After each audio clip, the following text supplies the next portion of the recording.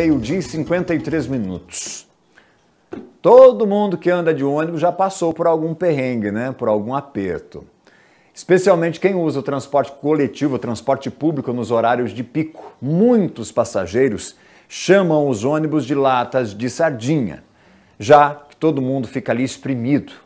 Na segunda reportagem da série Transporte Público, Modelo, que passou do ponto, nós vamos mostrar a saga de muitos passageiros para conseguir sair de casa e ir para o seu trabalho com tranquilidade.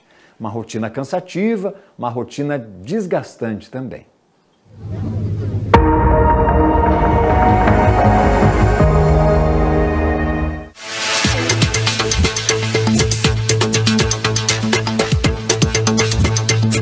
Um desafio diário. Sair e voltar para casa não é tarefa fácil, principalmente para quem depende do transporte público. Na hora do pico, né, você não encontra lugar, você vai em pé, muitas das vezes vai prensado, que nem eu já fui prensado ali na porta, porque eu dependo assim, eu pego o ônibus lá para me pegar outro logo aqui, né? E daí você tem que ser obrigado a se enfiar no meio ali e correr o risco de se machucar em qualquer coisa. Em Toledo, a passagem custa R$ 3,80. Quem paga não está satisfeito com o serviço. E em dias de chuva, a situação piora. Vem bem cheio. O que vem lá pelo César Parque mesmo, a gente fica quase na porta, de tão cheio que vem. De acordo com os usuários, a superlotação acontece geralmente nos horários de pico. Mas essa não é a única reclamação. A condição dos veículos e os atrasos também são questionados. Você tem que chegar atrasado no trabalho, porque quebrou o ônibus, aí demora o socorro para chegar, né? É bem difícil essa situação. Muito ruim, mora dentro, não tem campainha às vezes, muito ruim. Passageiro um em cima do outro, com esse negócio do Covid, a gente tem que cuidar. Não tem horário certo. Uma hora passa um horário, outra hora passa outro. E aí, para garantir, tem que ficar esperando. E daí, para garantir, tem que ficar esperando. E tem lugar que nem ponto tem. Lá onde eu espero não tem ponto. Na chuva. Dia de chuva, sim. Tem que ficar na chuva, com o guarda-chuva lá. E daí fica esperando e eles não têm horário certo mais. Não é mais que nem antes.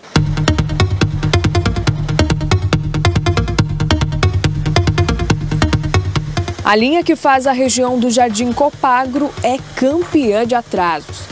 Quem geralmente sai do terminal 7h20 teve que esperar até perto das 8 horas da manhã. Atrasou 2 vezes, hoje de novo. Sempre atrasa Copagro, sempre. Nós entrou 8 horas no serviço e hoje já está atrasado. Eles falam qual é o motivo? Umas quebra, sempre quebra. Santa Clara é uma que sempre quebra mesmo. Aí tem que ficar esperando. Fazer o quê? Eu sou uma usuária da circular, né? Então as pessoas, elas estão pagando, elas não estão indo de graça, né? Elas todos os dias elas precisam, assim como eu preciso.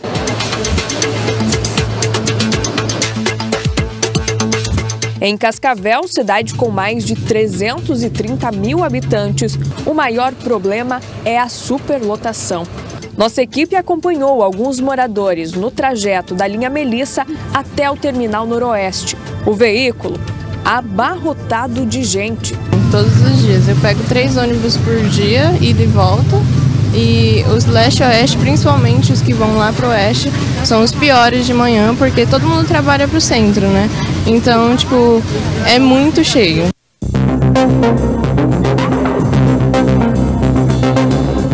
Em Foz do Iguaçu não é diferente, mas a superlotação não é o principal problema. O preço da tarifa é o que mais incomoda o usuário do transporte. Tem gente que vai 4 vezes por dia, né? E descendo aqui tem que pegar novamente o ônibus, né? Pagar novamente, né? Paga 2 vezes, é isso. E fica ruim, né? No mês passado, a tarifa subiu 90 centavos. De R$ 4,10 foi para R$ 5,00. Tem gente que acha que o serviço prestado pelo transporte não está à altura do valor pago na passagem. Não vale o dinheiro pelo transporte que a gente está pegando, porque é um transporte péssimo, de péssima qualidade, e os atrasos têm sido muito recorrentes, demais. Daí a gente tem que se antecipar 1 hora antes para pegar o ônibus, porque senão a gente vai se atrasar. Custa bastante para algumas pessoas que não têm condições e pagam em dinheiro, né? Pra gente que é cartão, tipo, eu pego do governo, daí eles que pagam, entendeu? Mas acho uma sacanagem.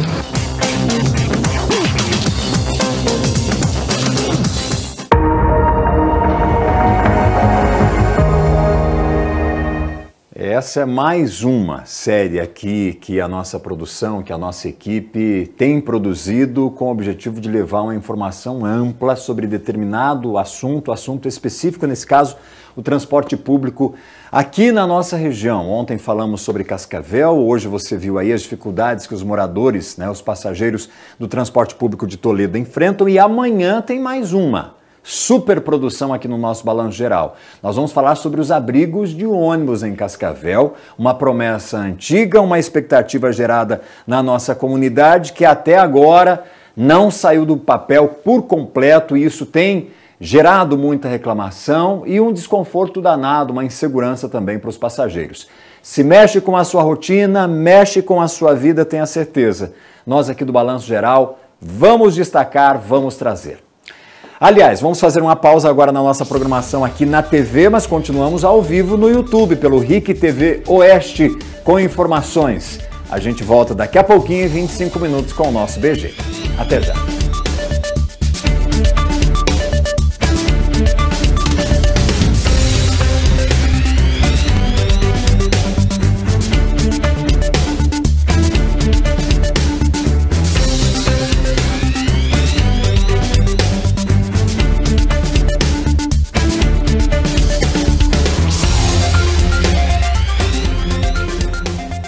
Nós estamos de volta agora ao vivo para o YouTube, o nosso canal aqui no YouTube da RICtv, é o RICtv Oeste, então sejam todos muito bem-vindos. Você que já estava acompanhando a gente aqui pelo YouTube, obrigado pela companhia, obrigado pela preferência, estamos de volta então e até a 1h25, enquanto na TV nós temos lá o horário eleitoral, a propaganda eleitoral gratuita, nós seguimos aqui trazendo assuntos importantes ainda para a nossa comunidade.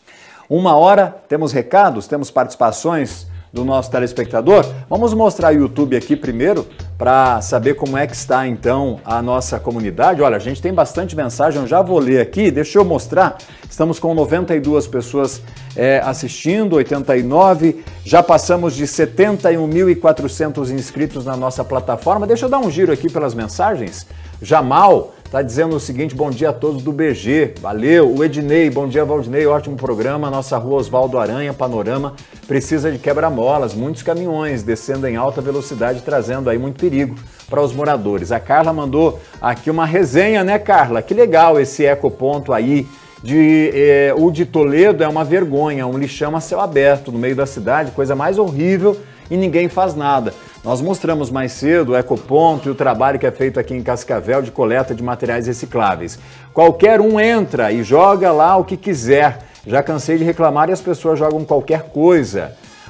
Ela segue aqui dizendo: passa lá e vê aquela nojeira, um descaso com a população do Santa Clara 4, faz um ecoponto ali no lago que fizeram lá no Santa Clara, tá reivindicando então um ecoponto. Obrigado, viu, Carla? Abraço para você, pessoal de Toledo. Outra mensagem aqui: olá, Valdinei, te acompanho onde você for, é o Gilberto aqui de Cascavel. Valeu, gente, obrigado pelo carinho, pela companhia.